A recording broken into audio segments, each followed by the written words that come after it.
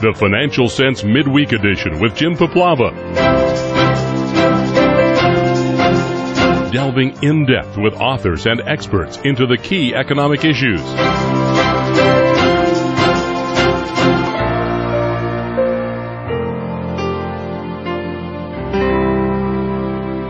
Joining me as my special guest today is Robert Hirsch. He co-authored the book, The Impending Energy Mess, What It Is and What It Means to You.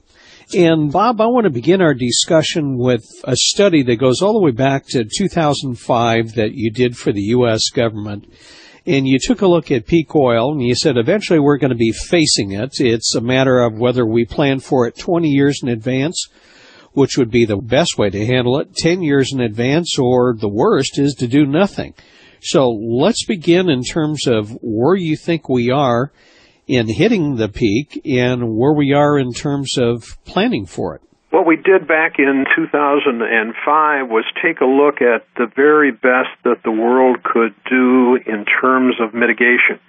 And that included technologies to cut back on the use of oil products, gasoline, diesel fuel, jet fuel, and so forth, and also means for producing additional quantities of all of those petroleum products in order to make up for the decline in world production of petroleum.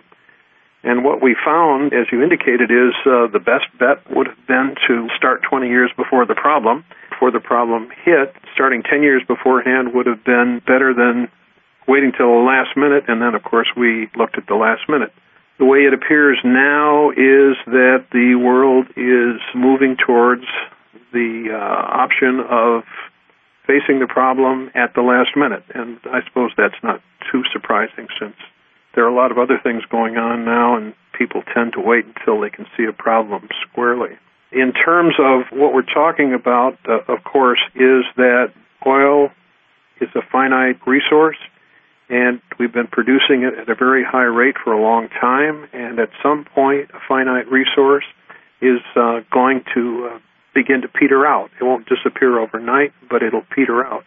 And it appears that we're within a matter of a few years of what I would call the decline of world oil production.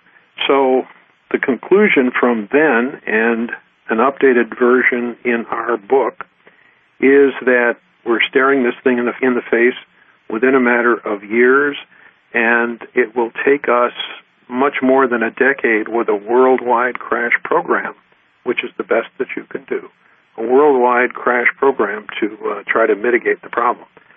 So even though we've got big issues in the world right now and people are concerned about the financial issues that we're all well aware of, in fact, we've got something else coming in the not terribly distant future that's going to do additional economic damage, and it's really going to hurt, unfortunately. You know, Bob, I would argue that we're already seeing the impact of peak oil with the price and what it's done to economies. And I would go back to the beginning of this year when we had the Arab Spring, we had Libyan oil production taken offline, and we had West Texas Intermediate crude hit 115, and we had, of course, Brent almost at 130.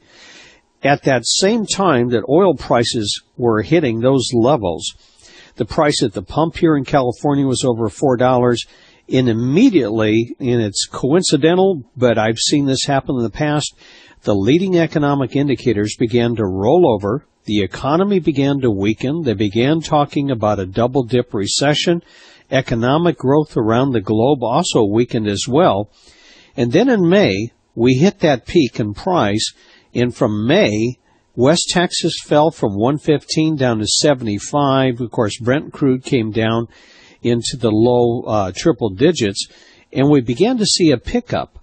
Now, economies seem to be gathering steam again, and lo and behold, oil prices are, on the day you and I are speaking, West Texas is at close to $100 a barrel, Brent's at close to $110 a barrel.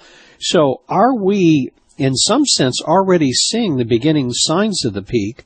Because anytime economic activity picks up, the first thing that rises is oil prices. Well, you're right. And, of course, the basis for that very simply is that robust economies or expanding economies require petroleum products, be it gasoline for people to move around in their cars or trucks, jet fuel to move more things and more people by airplanes, bunker fuel for ships, and so forth. So the demands do indeed go up.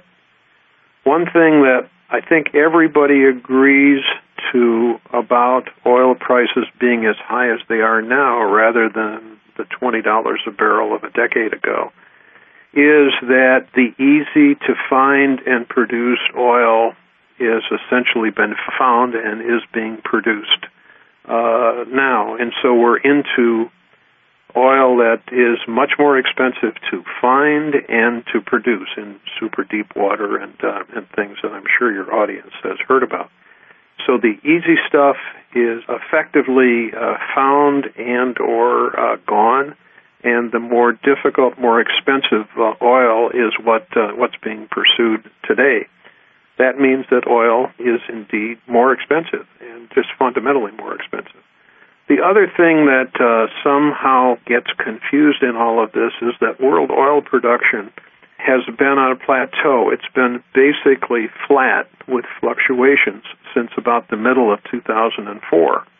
And you remember that there were a number of good years in there when demands were high and economies were in much better shape.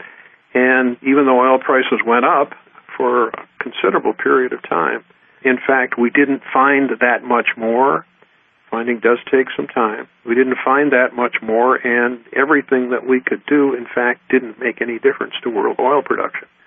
That, to us, who analyze things like this, is another indicator that we are close to the point when world oil production will go into decline.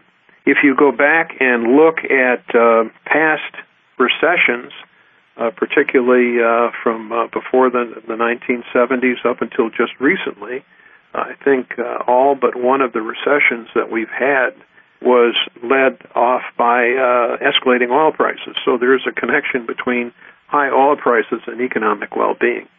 It's a complicated subject. Hopefully those simple statements, I hope they're simple, will help people to maybe understand the situation a little bit better. Bob, if you look at the reports that came out last year, and there have been a number of them, they seem to have been ignored. The World Energy Outlook just came out with the IEA, and they came out with some key points. Something that we just talked about, economic concerns have diverted attention from energy policy and limited the means of intervention. The MENA turmoil raised questions about the region's investment plans. But more importantly, energy efficiency of global economy worsened for the second straight year, and then spending on oil imports is near record highs. So things have not gotten better. Well, you're right. You hit a number of very important points, and those are indicators of problems that lie ahead. There's very strong feelings and very significant stakes on the part of a number of organizations and institutions on this whole issue.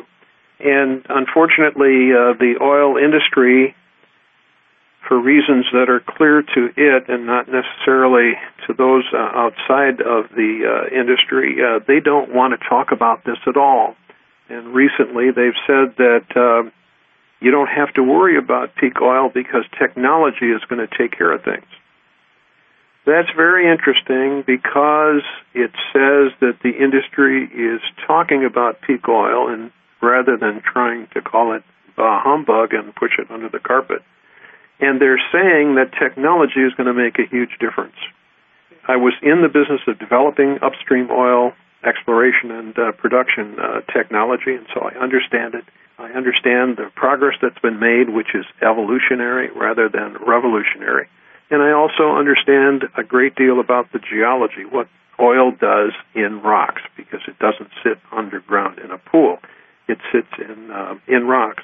There are things you can do to coax more oil out of existing reservoirs. But in fact, most of the developed companies that produce oil have been using those technologies for quite some time. What the oil industry is saying that there's something either new If it is, I don't know what it is, and I doubt there's anything dramatically different because of the character of the problem. And the other thing is that people have been practicing these evolving technologies for quite some time. So I think their argument is getting a little strained in terms of them trying to not be the ones to declare that it's a problem in the future. Why are they doing this? Only they know. Speculation from the outside is they're scared to death of what's involved, and they don't want to be the ones that stand up and tell the world that there's a problem, because when the world widely recognizes that there's a problem, there's going to be panic that takes place. You know, this raises a question because despite some of these concerns that you've addressed and others, we keep getting reports, and especially, Bob, you see this whenever there's a new discovery, whether it's off the coast of Brazil or off the coast of, let's say, Texas. In fact, one individual, Daniel Yergin, has just written a new book called The Quest, and he recently wrote an op-ed piece in the Wall Street Journal on, you and I are having this conversation on a Tuesday, but on Monday, he wrote a piece called America's New Energy Security, where he talked about shale plays, and he's talking about where we've gone from 200,000 barrels per day of production to 1 million barrels per day, and that we're going to reach 3 million barrels per day of production going forward. So, like, this was a major game changer, and in many ways, this kind of sort of substantiates his idea that, you know, peak oil is something we don't have to worry about for another couple decades. Well, Daniel Yergin is an interesting guy, and he has steadfastly denied the existence of peak oil, or alternatively has suggested that it's so far into the future that we don't have to worry about it. He's done this for a long, long time, and he's a very articulate guy. He's a history major, and I don't know necessarily what history has to do with geology, but again, he's a smart guy, and I think he's learned a great deal over the years. I think he's dead wrong, and most of the people that are soberly analyzing situations like exist today believe he's dead wrong, and I don't know who pays him to do whatever it is he does. He's in the business of providing services, so he has clients that pay him. I mean, he's got to agree with what it is they feel. So that's a complicated thing, and as I said, all we can do is kind of wonder what's behind that. As far as oil from shale is concerned, we've known about that for a very long period of time. Evolving drilling, horizontal drilling, and fracturing technology has made producing that oil from rocks that are very, very tight. In other words, the oil has a great deal of difficulty moving between the small pores in the rocks. We've known about that for a long time. The fact that technologies have evolved, and very importantly, that oil prices have come up as high as they have, means that that kind of a resource can be produced, and that's certainly good news. I mean, that's good news no matter what. And by the way, there's a bunch of folks up in the region where this is, Montana, North Dakota, and so forth, where there's a lot of jobs, and these days jobs are a good thing. And a little bit of an aside there. The point is, though, that sober people looking at what's involved indicate that we can indeed produce maybe a few million barrels a day. And again, that's good. I was just reading a Bernstein research report, a very comprehensive report on all of this, and they agree that indeed significant amount of oil can be produced. Maybe not 3 million, they say 1.5 million, maybe 2 million. They're not in the propaganda business, they're in the financing business, so one has to assume that they're being very sober about what it is they're doing. The thing that you have to realize is, and I know you do, Jim, is that because so many oil reservoirs are in declining production, that every year worldwide we lose something like 5 million barrels a day of production. And it's only because we're bringing some new fields on that we can make that up and we can keep this production plateau going, which is what we talked about earlier. So keeping in mind that we have 4 or 5 million barrels a day decline each year, 1.5 million, 2 million, take Jurgen's 3 million barrels a day is certainly good news, but all it's going to really do is help to make up for declines that are occurring worldwide otherwise. I know that's kind of long-winded, and I apologize for that, but and we tried to explain these things more slowly in a book. But the point is that it's a very complicated process, and if you just think it new production is a good thing, yes, it's a good thing, but it is not necessarily going to make up for the losses that are occurring worldwide. And yet, Bob, if you take a look at, of course, most leaders right now, especially Europe and here, are focused on the economy, re-election, the financial crises. And yet this is a bigger storm, and it can create and enhance the financial crises, which is something I don't understand that our present leaders have failed to comprehend. Because if you're trying to fix a debt problem, is directly related to economic growth. If you have declining economic growth, in fact, there was a piece written on the oil drum pointing to this very issue, that once you hit peak, and let's say that you start to decline in terms of production output by 1 or 2% a year, that in itself implies a slower economic growth or rate of growth and maybe a decline, which also raises debt issues, which also raises employment issues. So it seems to me that this whole financial crisis and peak oil are kind of linked at the hip, because without increased energy production, what happens to the economy and what happens to all that debt? Well, I think you said it very well, and I hope your listeners understand that it's complicated with all kinds of feedbacks that are difficult to understand. Yes, of course, this has incredible financial implications. If you get down to the point of view of the individual who is listening to your program, what this means to them, independent of what their companies do, is it means that gasoline prices, instead of being $3.50 to $4 or maybe somewhat higher than that now, are very likely to be closer to $8 or $10 a gallon. And furthermore, as the declines continue, there's going to be shortages. And so the gasoline or heating oil or what it is each of us consumes as individual are going to be less and less available, besides being very, very expensive. And if you think about that, if your readers and listeners think about that and think of what that means not only to them, but people who live further out and have to drive a long ways to work, not being able to do that, that's a problem.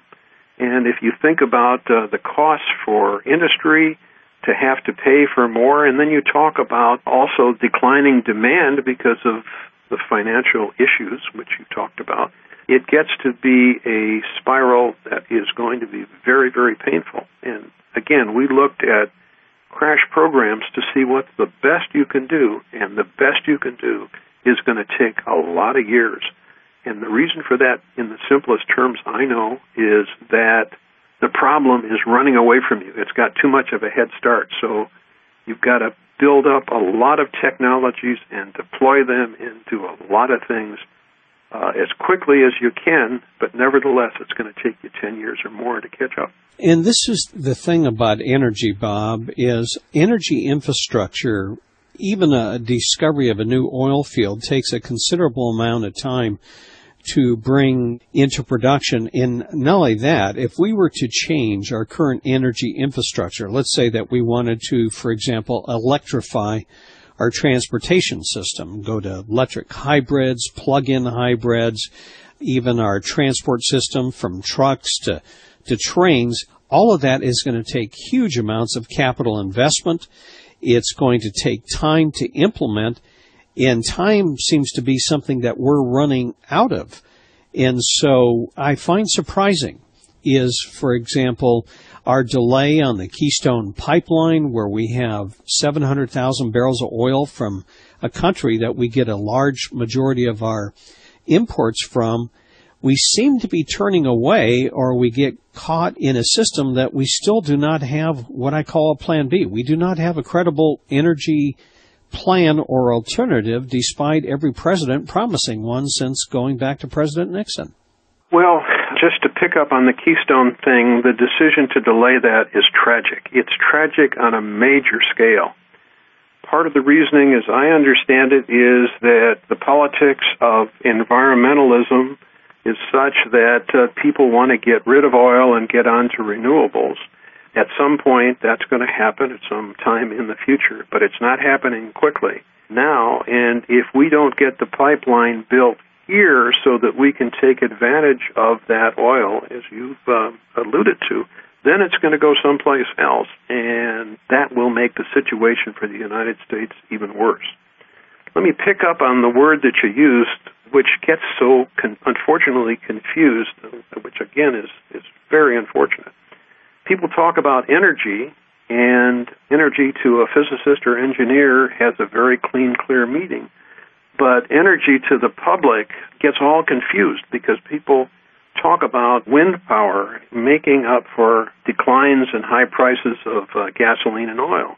That's just dead wrong in the short term in particular, because the machinery that runs on oil products, gasoline, diesel fuel, jet fuel, and so forth, is built to operate with that source. So windmills aren't going to do anything until you rebuild and replace a large fraction of that end-use equipment. So the thing that people don't take into account by thinking just energy is the type of energy that's required for that huge infrastructure of automobiles and trucks and buses and airplanes and ships and so forth that is built to operate on oil products.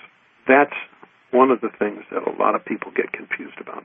And when we take a look at that, because anytime this is, of course, the election season, and I remember in the last presidential election, you prepared a peak oil summary sheet that you gave most of the candidates that were running at that time in both parties, and I think you mentioned only one or two paid much attention to it. Here we are again. We're going to have another presidential election. And you do hear talks about more drilling. You hear talks from the president about green energy technologies, solar and wind. But this is very confusing, as you pointed out, because you're not going to put a 747 in the air on wind or solar. And, I don't know, maybe with technology of whether you can power big transport ships and send them across the ocean. I know you can do it on wind. We used to do it, but we're far away from reaching that point from where we stand today. And behind all of this is a great deal of misunderstanding about energy, lack of in-depth appreciation for what's involved, and also, I think, a fear associated with the horrors that are really going to be associated with peak oil. It's one of those things where when people begin to think about it, first of all, they get confused because they don't have a background. Second of all, they grab something that somebody said that we can drill, baby, drill, and drill our way out of this. Doing more drilling is going to be helpful, but it's against a declining availability of oil. And if you think about it and just scratch a little bit deeper into the subject, it's very grim. And I consider myself an optimist, Jim, but I'm also a pragmatist. And pragmatically, you've got to face up to problems if they're coming. And if they're terrible, then you've got to spend more time to understand and try to do something about them. And too many politicians, unfortunately, politicians on both sides of the aisle, have been misled or don't really have an in-depth understanding. And the result is, and by the way, there's the squeaky wheel associated with the financial problems that are going on right now, and so people aren't paying attention. And we're going to hurt later on because of that inattention. I almost see these two linked at the hip, Bob, because as we try to deal with these debt problems, whether it's budget deficits or financial debts of the banking system, all of this is predicated on a growth rate. In one of the studies that you did on peak oil, you talked about a decline in production and what it might imply for economic growth and also, let's say, the unemployment rate. And if we start to lose, let's say, I don't know, in the next couple of years by 2015, if we start to see a decline in production of 1 or 2% a year, you're talking about a decline in economic activity, and you're also talking about a rise in the employment rate. And if there's anything that we could do to mitigate that, one would be to start expanding and working on the energy grid right now. Well, you're right.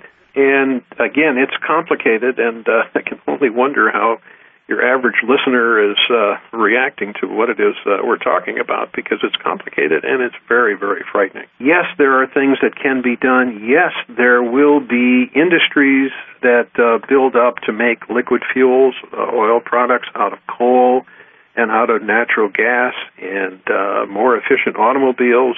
There's quite a few things that will happen and will flourish.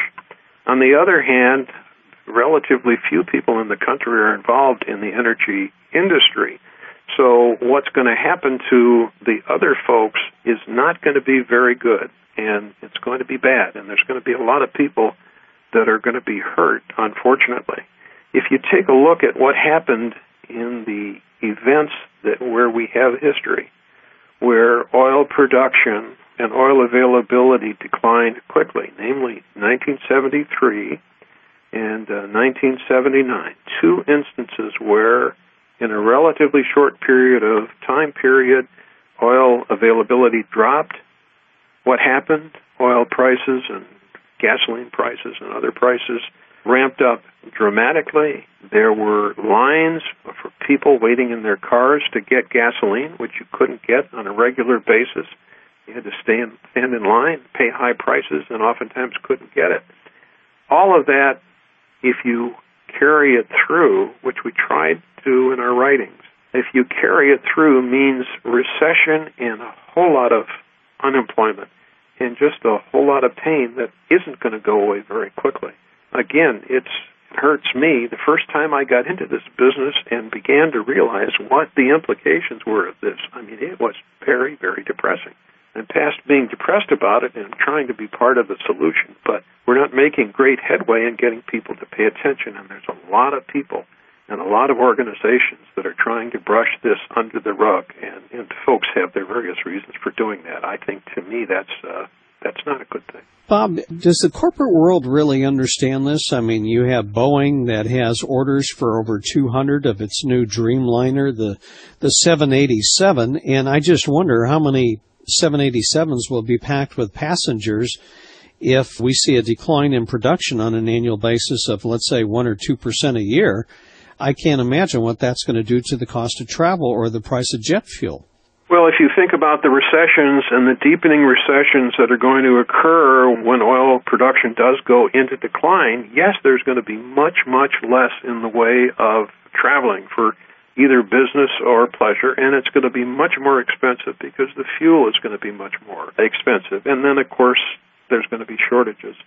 I happen to know somebody that worked for Boeing and was deeply concerned about this problem, and he tried to get his management to pay attention to it, and they chose to not do it for whatever reason. Boeing is going to have a very serious problem, and from a financial investment standpoint, if you look around at stocks that you may want to short when this problem becomes widely known, it's going to be companies like Boeing that, in fact, one ought to take a serious look at. I know the UK task force had, which was a private organization. You had Richard Branson, who obviously owns an airline, so he seems to get it and understand what may be coming. But I'm surprised we haven't seen more CEOs. And along those lines, Bob, was the Lloyd's of London study they did with Chatham House that came out last June, and they basically said, look, the way the cost of energy is going, the insecurity of energy supply, if you want to be around for the next half of the new century, you better have a plan with coping with energy cost and energy productivity, or otherwise you're not going to be around. So at least there does seem to be certain organizations that are grasping what all this implies for the way we do business. Well, I've been in corporate life along with being in the government and also in the nonprofit sector, so I have some idea of how people think In the corporate sector, there tends to be, as you very well know, a concentration on the short term and quarter to quarter because people pay attention to stock prices in that way, as you know better than most people. And to think about a huge problem coming down the pike that is in fact going to derail everything that you've been planning for and building towards and so forth, it's a pretty horrible thought. And if you can look around and find some people that are also not worrying about it, you have the comfort of others being in the same boat, and so I suppose you can either personally or professionally excuse yourself. I don't tend to think that way. I tend to think in terms of being pragmatic. If there's a problem coming, you determine what the risks are, what the timescales are, and you look for planning bases that are robust against those things happening, either sooner or in the midterm or maybe a little bit later. Bob, you wrote a book with your associate, Roger Bezdek, and what you were trying to do with that book was sort of put this in understandable terms, and because we hear so many different, I guess, terms used to describe energy, and we have so many reports like yesterday's op-ed piece in the Wall Street Journal. You know, today they're talking about, we could be energy independent here in the next couple of years, and it just doesn't equate with reality. If that was the case, I don't think you and I would be talking about $100 oil prices today.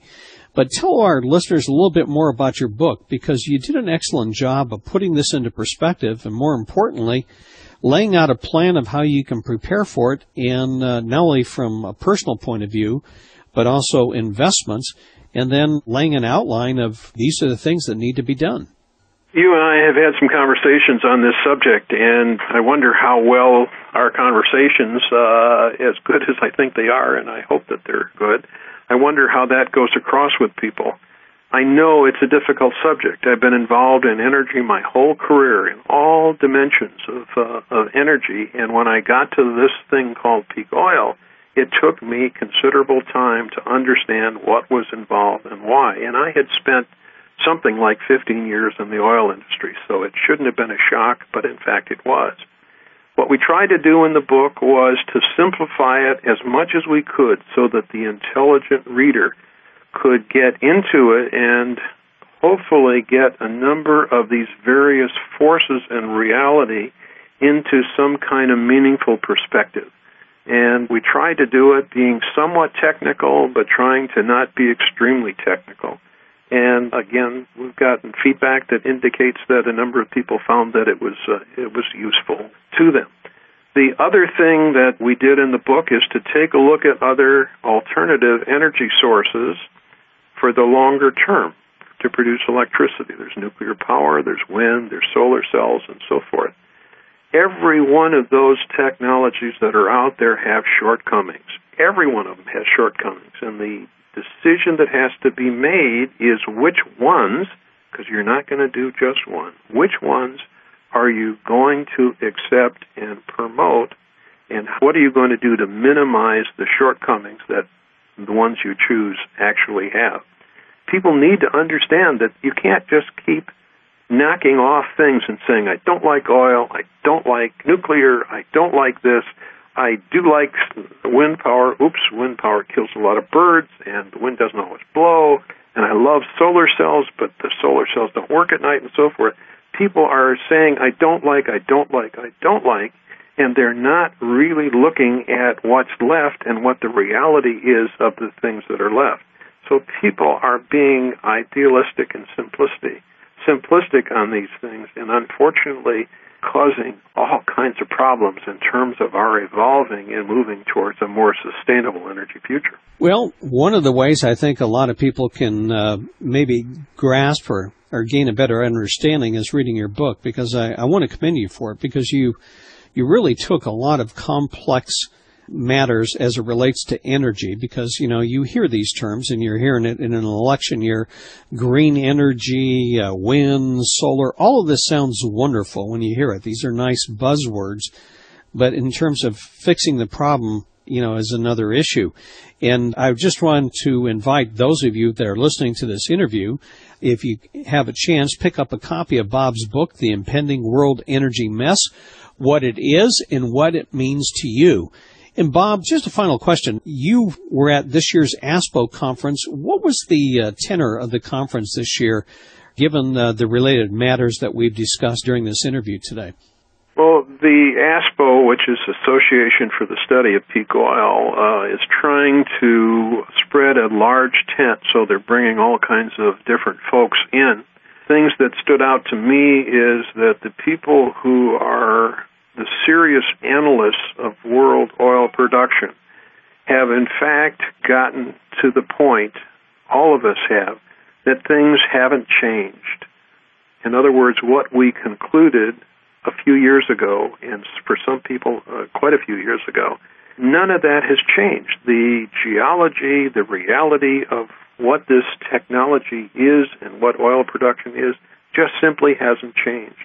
And so we are marching towards the edge of the cliff. I hope that's not too extreme to say it that way. Other things, as people talked, there were a few people that talked about renewables, and they were totally unrealistic.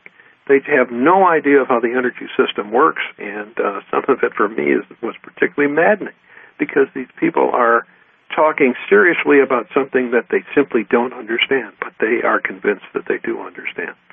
There were some financial people there this year, and they were talking about the financial implications of various scenarios, and I found that to be very, very productive. And I found that there are more people in the financial industry that are paying attention to what's involved, and I think are beginning to learn about what's involved. So it was a good meeting in a number of respects. There were a few maddening things, but so what? Because there are some people that are just grossly misinformed. And I hope that what it is you've been doing and what others have been doing will help people to become informed, because the society and the United States is headed for serious trouble. And one of the things that we did in the book was to try to outline to people what's likely to happen, why we think it's likely, and what people can do to protect themselves. And the final analysis, I guess I care about people as well as the country, which is made up of people. Well, unfortunately, I think that's what the solution seems to be, is that individuals need to take a look at this, assess the issues. I guess maybe, like you, Bob, I've become somewhat of an optimist, because I think it's a problem that we can solve with time, but, to solve a problem, you have to recognize you have one. But you have people like Chris Martenson out there talking about this with the crash course. You have large fund managers like Jeremy Grantham, who's picked up on resource scarcity. So as more and more people pick up on the idea, and I think that one comforting thing is if you Google the term peak oil today, there's a lot more items out there on peak oil compared to where it was 10 years ago. So it's certainly gaining at least more traction in certain areas of the world. But unfortunately, I think, like the late Matt Simmons once commented, last time I talked to him, is he basically said, Jim, I think it's going to take a series of major crises that hit us before we really take this seriously. And I'm afraid, Bob, that's where we're heading. Well, there's the old story about hitting the mule with a 2x4 to get his attention, and you just said it. So I agree. I just wish that we could do better, because we are intelligent beings, and we can think ahead and we can educate ourselves. And I hope some of your audience pay attention to what it is you've been doing, what it is we've been trying to do, what other people have been trying to do, and pay attention and protect themselves. And then beyond that, there are going to be opportunities